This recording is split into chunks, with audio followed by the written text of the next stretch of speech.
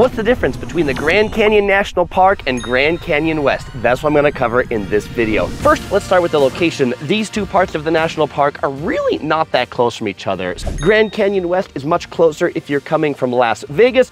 It's like a day trip from Vegas. You can spend 2.5 hours driving and get to Grand Canyon West. The Grand Canyon South Rim is much closer to Flagstaff and Phoenix in Arizona. By the way, I'm gonna use these terms South Rim and North Rim. The North Rim of the national park is a much more remote section. It's closed for the winter, but if you're looking to do like lots of big backpacking and stuff, you can go there. Even though they're like just roughly 10 miles across the canyon from each other, it's also a 4-hour drive to get from one rim to the other rim.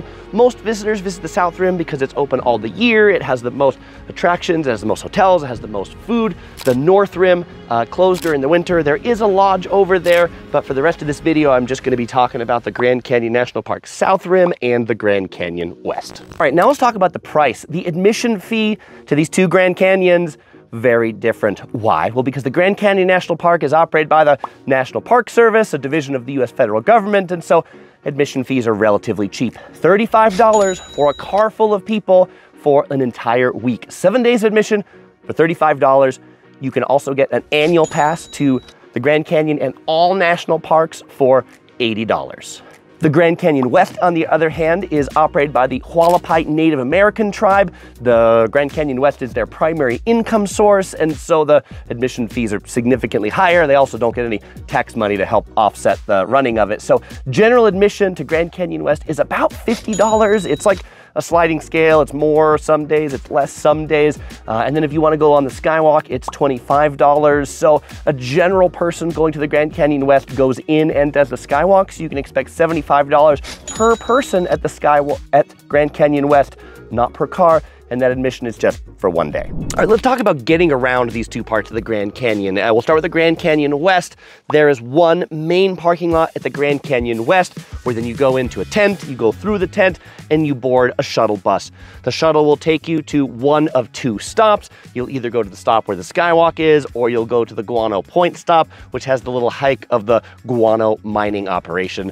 The Hualapai area that has like the Native American town, that one is a separate place you got to drive your car to. The shuttle doesn't go there, but I found the shuttles at Grand Canyon West. I found the lines to be really long, and I found them a bit of a haze to take them, but a very simple shuttle system because there's only 2 stops. And no, you can't actually drive your car to the Skywalk or to Guano Point. You do have to park in that main parking lot and then shuttle it around. The national park also offers a shuttle system. It is a much more extensive shuttle system because the national park is so much bigger. They have multiple different routes. They run seasonally. For example, right now I'm hiking the Hermit's Rest Trail in the summer, spring and fall. You have to take a shuttle bus to get out here, the red line. But if you're here in the winter, which is what I am now, December, January, February, then you can drive out here and you don't need to take the shuttle. So there's a lot more things that you'll be driving around in the national park, but the shuttles are useful as well. You can even take the shuttles into the park from Tucson,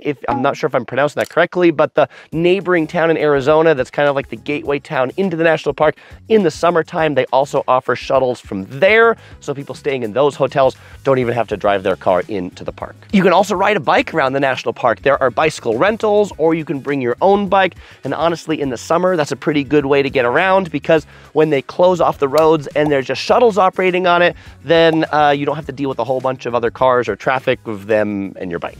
Okay, let's talk about things to do in these two canyons. Let's start with Grand Canyon West on this one. The major attraction at Grand Canyon West is the Skywalk. This is the glass bridge that extends over the Grand Canyon.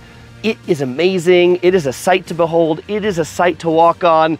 It also is a line, like I waited in line for an hour to walk on the Skywalk.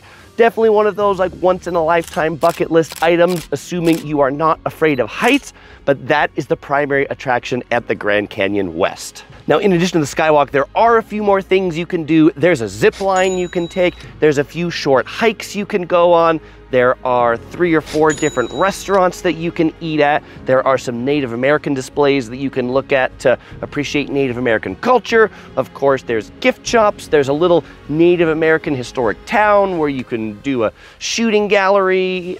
And if you're even more adventuresome, you can even go on a whitewater rafting expedition of the Colorado River, although you don't take that from the same part of the Grand Canyon West that you do the Skywalk. That's about 2 hours away in Peach Springs, which is also Hualapai Nation property. All right, so what about the Grand Canyon National Park? What is there to do here? Well, what there definitely isn't is the Skywalk. So that's a point that sometimes people confuse. If you want to go on the Skywalk, definitely go to Grand Canyon West. But the Grand Canyon National Park is a much more outdoorsy place. So if you like hikes, if you like camping, if you just like being in nature, the Grand Canyon National Park is where you'll want to be. The Grand Canyon National Park is also where you can take the famous mule ride from the top of the canyon all the way down to the bottom. You do have to sign up for about 15 months in advance if you want to do that, and then you can either camp at the bottom of the canyon or you can camp out at Phantom Ranch, which is kind of like a real rustic lodge down there at the bottom of the canyon. This looks like a little bench here, doesn't it? I think I'll sit down for this one. All right, which one has better food, the National Park or Grand Canyon West? National Park, hands down. In particular, at the El Tovar main dining room. This place is amazing. It is a grand dining room. I actually had Christmas dinner at the El Tovar. I had an amazing, delicious lobster bisque, a really good prime rib with real mashed potatoes, asparagus, topped with a red velvet cake. This was a great Christmas meal, not just a great one in a national park, but like legitimately great food. Also great breakfast. You get like pancakes and eggs and bacon. There's a whole bunch of other eateries at the national park, and sure, some of them are pretty mediocre, like sandwiches and hot dogs, but compare that to the Grand Canyon West, where the food options are very minimal. There is the main sit-down restaurant, which is above the Skywalk. There's a little trailer out in front of that serves like American food, like chicken tenders.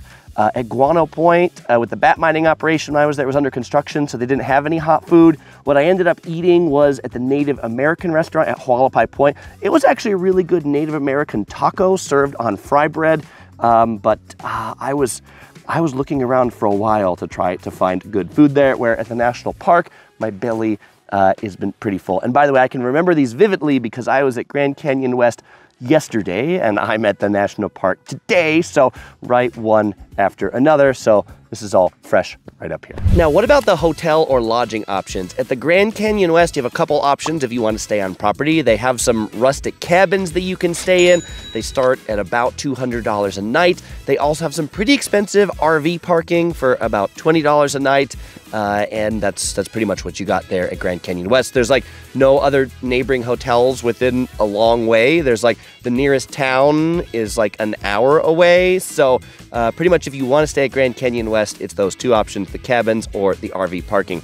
The national park, on the other hand, has a ton of hotels, from rustic cabins where I stayed in last night, the Bright Angel cabins. There's these little cute cabins that are also about $200, to the very fancy El Tovar Hotel, the original lodge that was built here that is very quite grand, to a whole bunch of things in the middle. And there's a neighboring town just a few miles outside of the gate, so you get the standard chains that are out there. If you want to stay even further away, like an hour away, you can even stay down in Flagstaff. So you're going to find a lot better hotels in the Grand Canyon National Park if you want to stay here. And so how long, if you want to go to one of these, how long should you spend at each one? Well, Grand Canyon West, I'd say, is really like, it's a day trip from Vegas. That's what I think it is. And so you'll spend day trip time there, something like 4 to 6 hours, depending upon whether you eat, whether you hike, but that's about it. The Grand Canyon National Park, you can spend days here. I ran into some hikers coming up and they've spent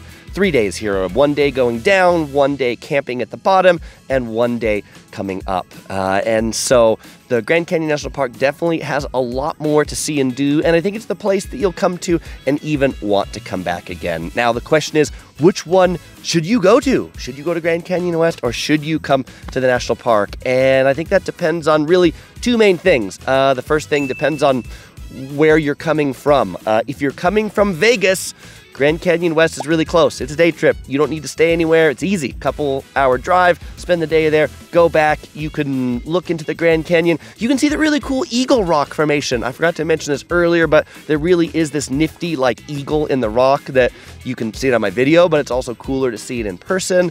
So that's why you go to the Grand Canyon West. Also, if you don't really like to be in nature, but you want to see it from afar just to kind of admire it, Grand Canyon West is for you. If you want to be in nature, if you want to commune with nature, if you want to camp, if you want a rugged hiking expedition, but even if you don't want any of those, if you just want to stay in a nice hotel and you want to eat nice food and you want to walk along the rim trail, there's this 14-mile paved trail that runs along the rim. You don't have to do any hiking to the bottom or the top. You can see kind of the theme park version of the national park from there too, but I think the Grand Canyon National Park is worth a longer visit. There are many people who only come here for a couple hours, and I think if you're doing that, you're not getting the full experience. I'd recommend, if you're coming to the Grand Canyon National Park, that you spend a few days here. All right, well, now that you know the difference between the two, if you've decided on one to go to, you can find my National Park guide right here or my Grand Canyon West guide right here. You'll also find links in the description below. As usual, I won't say goodbye because I'll see you in one of those videos.